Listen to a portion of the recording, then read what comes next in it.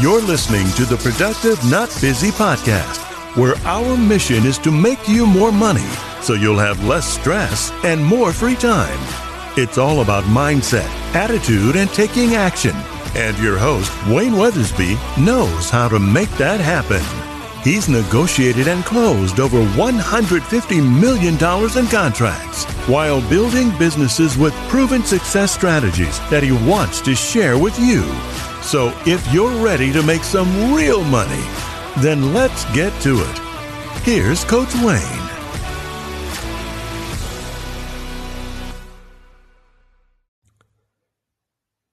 Happy Sunday. Hey, we're just going to do a quick episode today. I get this question a lot.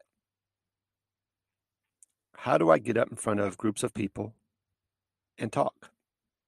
How do I take requests for interviews on other podcasts without any notes at the last second and perform? So that was a good question. So I sat here this morning and I kind of wrote things down on, I'm not fearless, but why I approach challenges head on and tend to perform pretty well doing it. Not saying that I'm perfect, I'm just saying this is how I do it.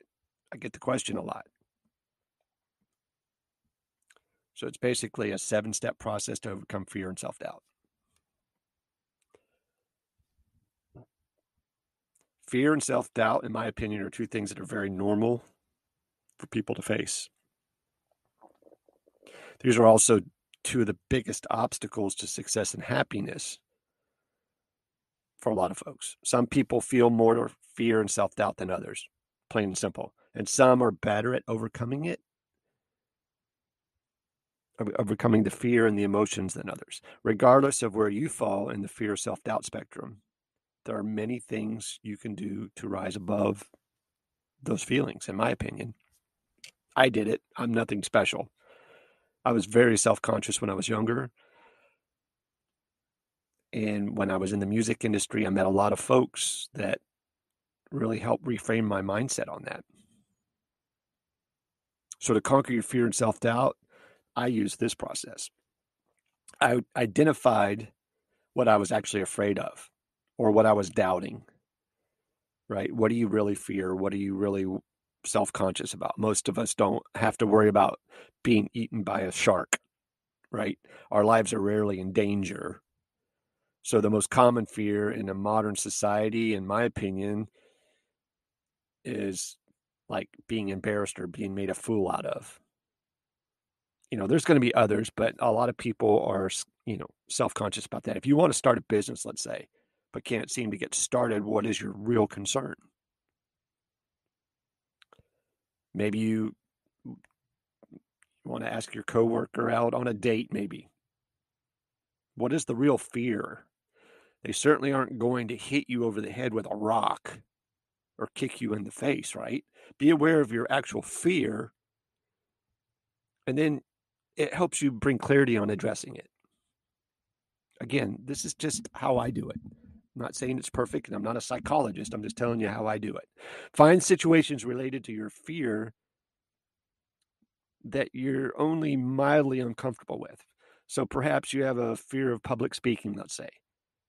What could you do that's similar but less terrifying? Well, you could give a toast in front of family at a dinner. Give a speech to a group of friends. Start a conversation with a stranger at Starbucks. Start small. Visualize yourself giving the speech, maybe. See, a lot of times it's being uncomfortable with people looking at you and figure out why that you're uncomfortable about that. Do more group activities and speak up more in those groups. If you're afraid of heights, right? That's a good one. You could start by looking down over a second floor balcony and then slowly work your way up to higher spots. Right? I'm scared of heights, but it's not the height that I'm scared of. It's the fear of falling or falling from that height that has me uptight. So I need to address the safety aspect of it. If I'm safe and I know I'm safe, the height has no matter. You need to take action. Thinking creates and magnifies fears, right? When you start focusing on something, it makes it worse. You ever had a headache? Terrible, terrible headache. And then all of a sudden you realize, holy crap, I don't have the headache anymore. When did it go away? Because you reframed or refocused on something different.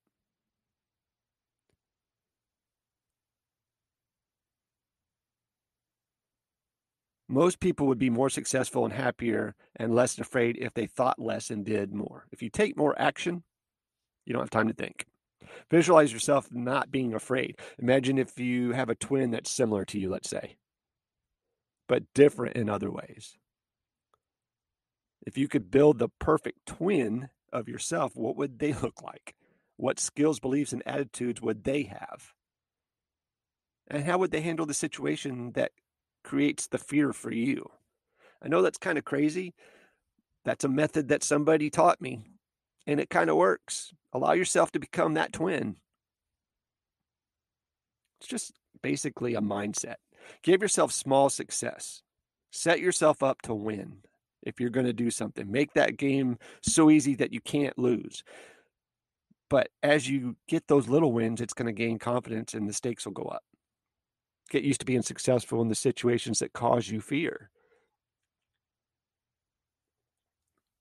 If the thought of making 100 cold calls a day makes you break out in a cold sweat, give yourself a goal of making just one call. Maybe the next day do 2 calls. But in that example, I coach this all the time. People aren't afraid to make 100 phone calls. They're afraid that somebody's going to answer, and they're not prepared for that person to answer.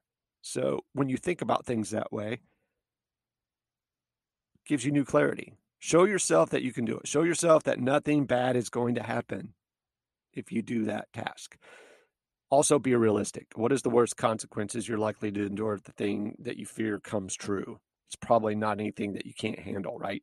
They're not going to kill you, they're not going to eat you, and they're not going to put you in jail for making a speech. What you're afraid of is not being prepared. And what you're afraid of is people judging you. But I promise you, the people that are out there looking at you are much more fearful of doing what you're doing than you are.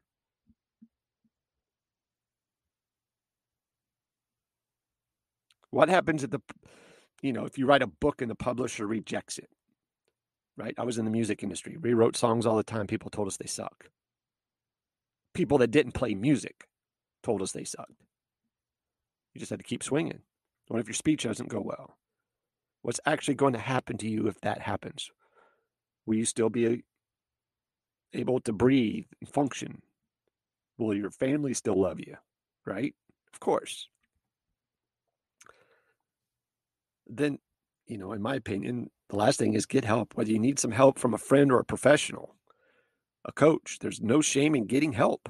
I get help. I have a coach. Would you get help if your car's engine blew up, or would you try to fix it yourself? Or would you just sit there and accept it?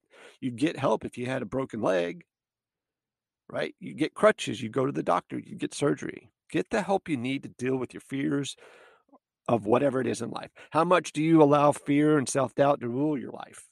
I see that a lot. Imagine what your life would be like if you could overcome those things. All of them. Most people avoid the actions. There's the word. Avoid the actions that trigger uncomfortable feelings.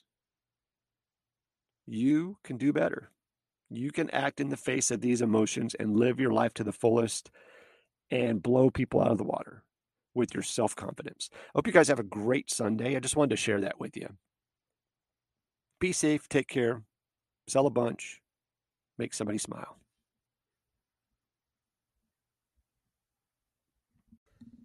Good morning. Welcome back to the show. It's Friday morning, December 17th.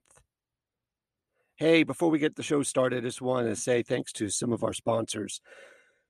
First of all, I'd like to thank Ohana Guitar Company. See, Ohana Guitar Company is a custom guitar shop with skillfully handcrafted guitars you've been looking for.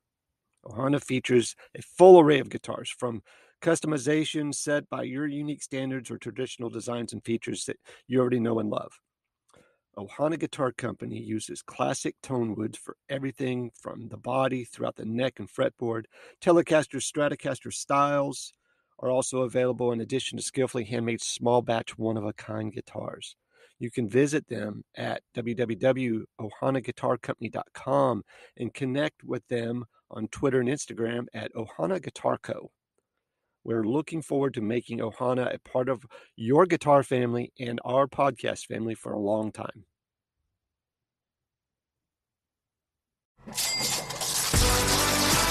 You've been listening to the Productive Not Busy podcast with Coach Wayne.